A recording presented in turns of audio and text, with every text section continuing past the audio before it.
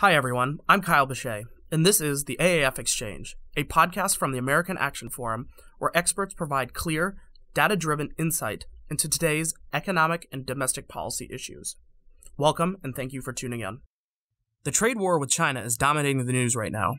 President Trump is apparently looking for a deal with China, and he imposed tariffs on a lot of imports from both China and around the world.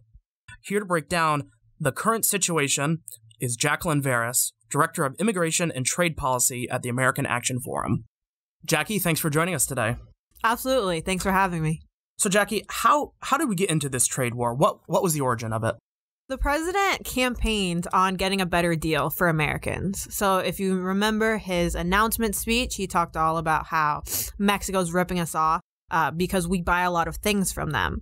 And so this was his version of trying to make America produce again by imposing tariffs on everything from steel and aluminum to just about every good we can from China.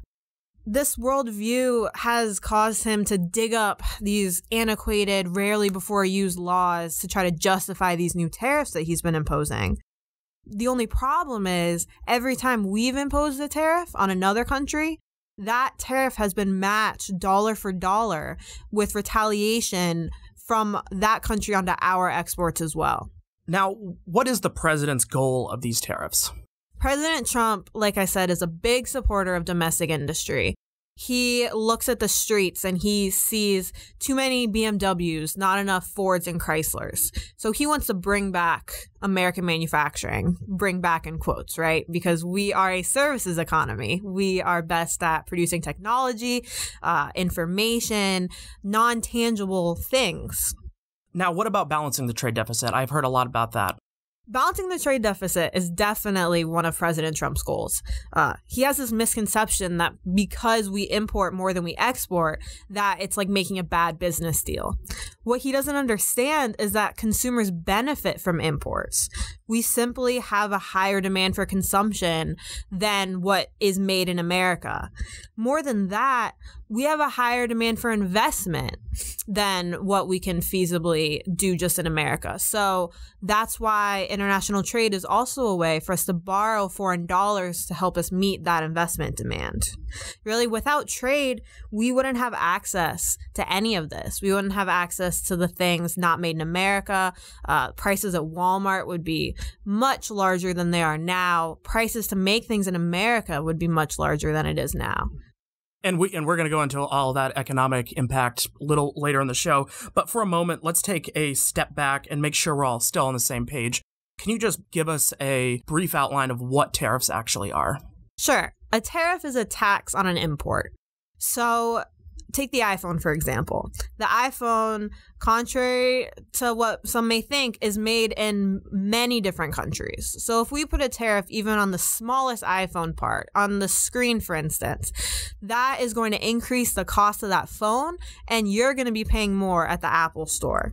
The other thing that tariffs do is increase the price of raw materials, like I said before. So when you put a tariff on steel, every single manufacturer that utilizes imported steel sees their costs go up. How much support do these tariffs have? Because as an iPhone user, hearing that, it makes me worried. You should be worried. The tariffs are not widely supportive. Definitely not supported in D.C., not supported by the farmers who are now really getting loud with their pain. They're expressing to the government how much these tariffs are hurting them, especially the retaliation. There's been a lot of retaliation on U.S. agriculture because our trading partners, the ones we're hurting, they know that agriculture is so important to the United States. So there's been a lot of a change in public opinion recently. I'd say that the only folks that are supportive of the tariffs are those that view them as something temporary, as a negotiating tactic to try to get China to stop stealing intellectual property, for example. The thing with that is that the tariffs have not actually resulted in anything like that. They have not caused China to change their behavior. All they've resulted in is escalating trade war. All right, well, let's talk about China specifically and the tariffs that are, targeted at them. What is the current situation with China? the reason we put tariffs on China was to try to get them to change their behavior, to stop unfair trade practices. There's wide consensus in the international community that China has been engaging in the theft of intellectual property. They have this policy of forced technology transfer, where a lot of the times an American business cannot do business in China without giving over some of its trade secrets. China also has restrictions on investment, so there's restrictions on how much American businesses can even expand into China. They have total control over, things like Facebook and more internet type of technologies. So there are real problems that do need to be dealt with. What the United States did, or I should say what President Trump did, was decided to unilaterally impose tariffs on about $50 billion worth of Chinese imports. This first round of tariffs was aimed specifically at sectors and products that are in tech and are highly susceptible to this IP theft. However, after China retaliated to those tariffs dollar for dollar, what President Trump did was impose further tariffs on about $200 billion worth of Chinese imports. To do that, he needed to expand past just the tech sector, and that hit consumer goods, it hit autos, furniture, agriculture, a lot of things that have wider impact than what was originally intended to. And now, after the latest round of tariff increases in retaliation, what the United States is looking at is imposing tariffs on every import from China, about $540 billion worth of goods in 2018. Basically, we've backed ourselves into a corner with this tariff retaliation and escalation, tit for tat, where the only hand the president has to play is to impose more tariffs and hurt U.S. consumers and producers even more. Yeah, it does not seem like a corner we really want to be in. Can you give us some specific examples of what goods we have seen retaliatory tariffs in? Like I said, agriculture is a big one. It's widely known that the United States has one of the biggest agricultural sectors in the entire global economy. It's one of our biggest export sectors, especially. Something that hurt my heart very much was when the EU and Canada and others retaliated against bourbon, because that's a source of American pride. There was also similarly retaliation against Harley Davidson, and those latter two examples were strategically imposed. They were political motivations, retaliatory tariffs imposed by other countries to hurt Trump's base voters specifically. It was very strategic. All right, so let's start talking about some of those economic impacts. Plainly, what are the economic impacts of tariffs? Every economist agrees that tariffs are bad for consumers and producers. More than that, just history shows it, right? So the first thing that tariffs do, because it is a tax on consumption, it increases the cost of consumer goods. So that's the Walmart example like I was talking about. My mom works at Walmart, and I was just talking to her about it. You can expect those prices to go up dramatically after we impose tariffs on China. Practically everything you buy from Walmart is made at least in part in China. The other thing they do is increase the cost of production. So like the steel tariffs, for instance, the raw materials that producers use to make things here in America. It's kind of counterintuitive because President Trump wants to strengthen and bolden U.S. manufacturing, but the tariffs actually weaken it and they make it harder to make things here in America.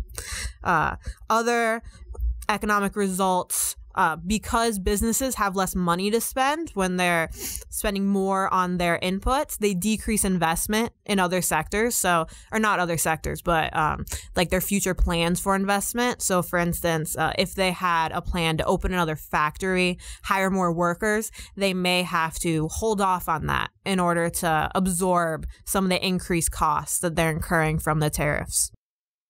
It leads to product shortages in the short run because you can't just absorb a tariff increase overnight if there's no money to support that. So you either have to pass on the increase to your consumer or you just won't have access to that good anymore. And then another thing it does is causes disruptions in supply chains. So within North America, sometimes a good will cross the U.S.-Mexico border 3 or 4 times before it's completed, and with Canada as well. If the cost of crossing the border, if the cost of trade goes up, that's going to dramatically disrupt those supply chains that we've all come to rely on. Well, I think this is an excellent time to also talk about one of your great resources on American Action Forum's website, Ion Trade, which has one of my favorite trade tools, Tariff Watch. Tell us about that. Yes, so Tariff Watch was our way to try to keep y'all informed about what's going on.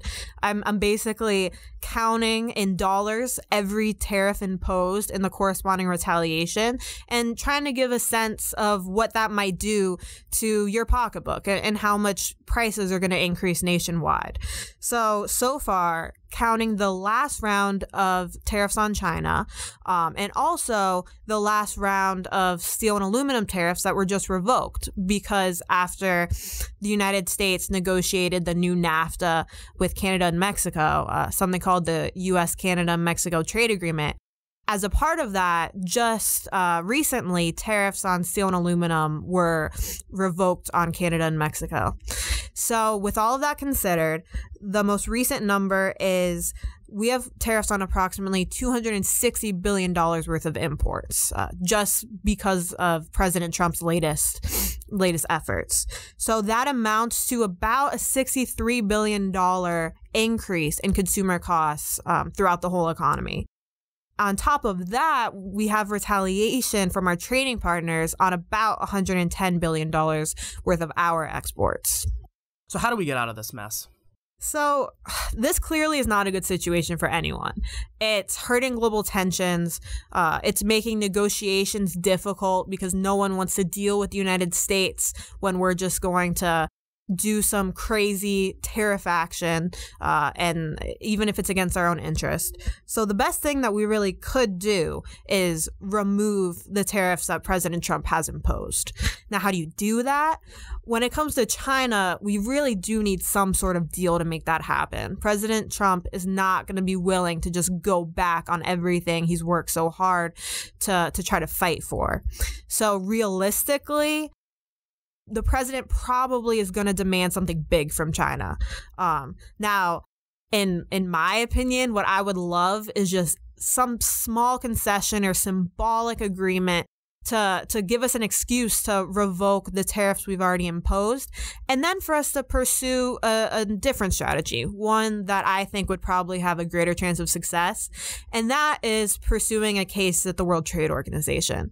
So if y'all don't know, the World Trade Organization was set up to resolve disputes just like this. It's kind of the place that you go when an unfair trade practice is taking place, or you think that one of your trading partners is doing something illegal. The United States could join in something similar to a lawsuit with other nations and really pursue a case against China.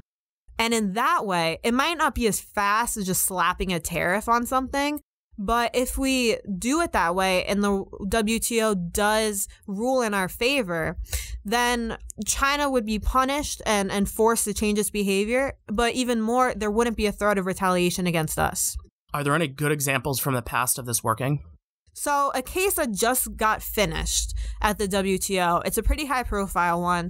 It was basically Boeing versus Airbus. So Boeing is a U.S. kind of airplane manufacturer. Airbus is in the EU. The WTO found that both are being subsidized, which is basically, it means that the government is giving the private company money in order to be able to sell their product at a lower price and get a competitive edge. So WTO, that case took a long time, longer than average, but now that it's resolved, both the U.S. and the EU have indicated that they're going to take steps to reverse those illegal subsidies. That, I think, is an example of how the international trading system should work, and I think it's a better route to follow than just imposing tariffs unilaterally and getting sued all over the place like we are now. Yeah, I think it would be a good idea to avoid getting sued. So what about longer-term solutions? Longer term, the United States really should be pursuing multilateral trading negotiations. What that means is just a trade agreement, right? Something like NAFTA, something that lowers trade barriers between us and other countries. So if you remember, the Trans-Pacific Partnership was one of these trade agreements. It seems like a long time ago, but it really wasn't. Basically, it was an agreement between the United States and 11 other nations in the Asia Pacific that would have eliminated, I believe, 99% of tariffs right away and 100% of tariffs within a few years. So President Trump ripped up that trade agreement in his first week of office. And that really wasn't the best thing to do because TPP, more than just benefiting U.S. consumers and producers economically, it would have put that pressure on China via exclusion. Trade would have diverted away from China toward these other Asian Pacific nations and the United States. And it may have had the same result of getting China to change its behavior, but just via international pressure instead of this economic tool that isn't really working. And by the way, TPP did go on without us. It is an agreement currently in force, just without the United States. So we could definitely have the option of rejoining it in the future. Mm-hmm. So you outlined all these solutions. What can we expect in the next year? Two big things in the next year to look for. The first is some resolution to this China agreement. Like I said, we need to get some sort of deal, and ideally, we would get to a reversal of all of the tariffs imposed on China, and then as a result, a reversal of all the retaliation that China imposed on us. Another thing to look for, like I mentioned before, the U.S., Canada, Mexico trade agreement. So that agreement is done being negotiated. It now has to be put up to a vote in Congress. And the reason that's important is because the president has said quite a lot that he would have no problem just withdrawing from NAFTA completely if USMCA doesn't get put through Congress. Given his past behavior, that may seem like a radical threat, but I don't think it's out of the realm of possibilities. So I think USMCA passage is something that we should definitely be looking for, and I think it's something that the United States needs to do to preserve North American trade and frankly, the North American economy. Well, we have come to the final part of the podcast, which is also one of my favorite parts of the podcast, where I get to ask you something fun and exciting. You mentioned bourbon and how heartbroken you were over the fact that retaliatory tariffs were put on top of them. How did you get so interested in bourbon? So I love bourbon, all whiskey really, but bourbon has my heart. I learned to drink whiskey from my dad. He, however, has a very narrow view of what he likes. He really likes Crown and blended whiskey, Canadian whiskey actually. So I kind of took it a step further. I've been trying to have a taste for all different types of whiskey. But I'd say I really like bourbon, not only because it's made in America. I really don't care about that. It just tastes really good, especially when it's finished in wine cask, in the port cask. It's delicious. It sounds like we could do an entire podcast on this alone. I would love to. Do you have a favorite brand before we?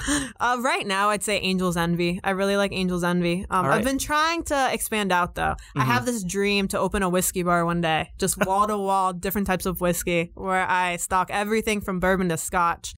But yeah, I'd say right now, I like Angel's Envy. Well, I will definitely show up for the scotch portion of that. Jackie, thanks for joining us today. Absolutely. It was fun. We hope you enjoyed this conversation.